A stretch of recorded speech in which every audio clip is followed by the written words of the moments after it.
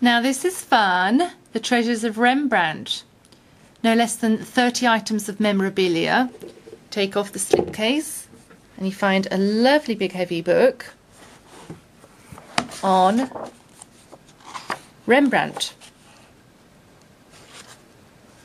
But best of all, in it are all these little facsimile booklets and timelines and original documents that have been reproduced in facsimile like this and slotted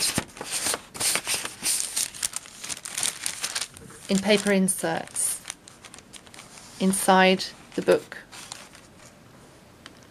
as we learn about his etchings, engravings, the landscapes, the commissions when he moved to Amsterdam.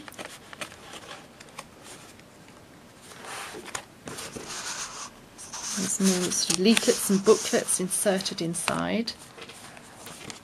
And here's one I wanted to show you.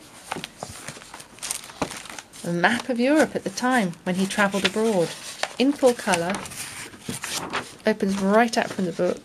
This is very, very expensively produced.